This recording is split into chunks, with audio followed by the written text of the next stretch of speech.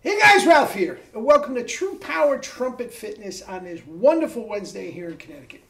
Life's good, guys. Life is good. Anyway, let's get right to it. You saw the thumbnail. Bilger and Faddis. What's he talking about? What do these two opposite ends of the spectrum trumpet players have in common? You're not going to believe it. I stumbled across this clip, and it is very, very telling. All right? Let me honk a little bit, and we will get right to it.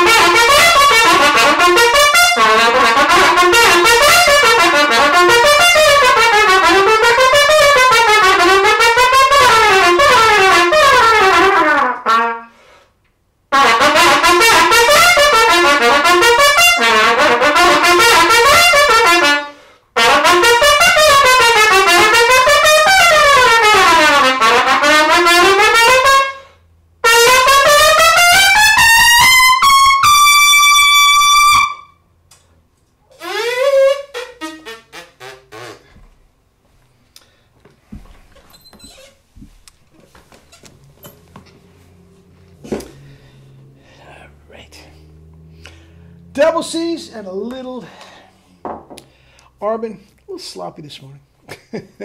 Actually, yeah, it's still this morning. Anyway, Bilger and Faddis. Guys, what's he got up his sleeve now? Now, here's the deal. I think they're both terrific. What in the world do they have in common? Well, I stumbled across this clip that I'm going to put down below, and you guys probably seen it. Okay, and it is Bilger and Faddis playing. I don't know what the occasion is. I don't know what else they played or whatever, but they were doing soloing both with the West Point concert band. Okay, they're standing outside and they're sort of trading phrases for "God Bless America." All right. Anyway, now let me preface this by saying, guys, I am not hating on Bilger. Not at all. He was actually absolutely a sub in my brass quintet years ago. I think he is a terrific player. He has held down one of the most iconic jobs in the world for quite a long time, and I am not knocking him at all. And also, again, I've mentioned this sort of thing before. To compare his chops to Faddis is not fair. Compare anybody's chops to Faddis is not fair. Okay? But for our purposes, I think it is very, very interesting to check it out. All right? Actually, now that I mention it, when I was Googling Bilger, up came a Florida address. Has he retired? Is there another Dave Bilger in Florida? If he has retired, if anybody's privy to that, please leave the info down below and who took his spot. Be very, very interesting. I am out of the loop at this point in my life, so it's not a big deal. But anyway, I'm interested.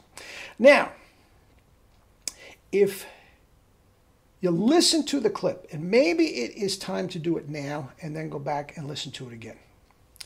But it is a God Bless America. It's a very, very classically arranged tune of this, okay? And again, they're trading back the major, the themes. Now, I can't believe that Bilger, principal trumpet of the Philadelphia Orchestra for years,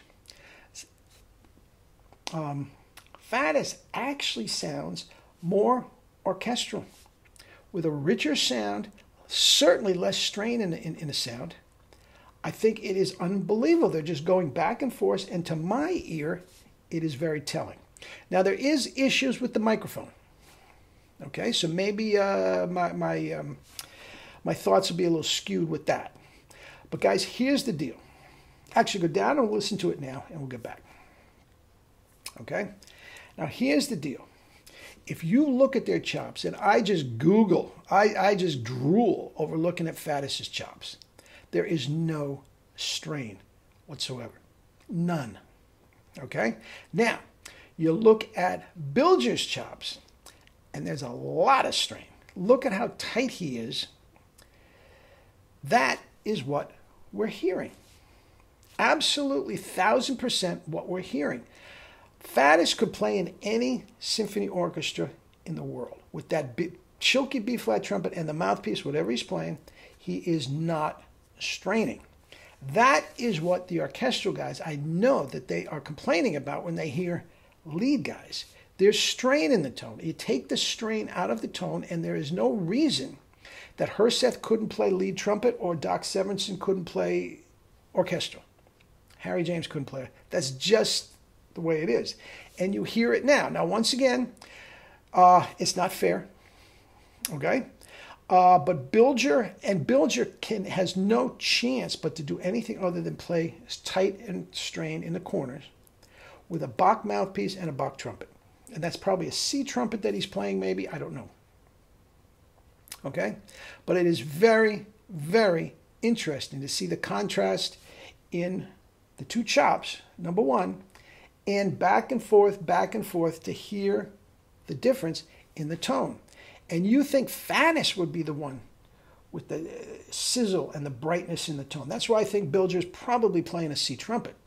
Okay? It's not. His chops are dark. His tone is dark and warm and completely relaxed.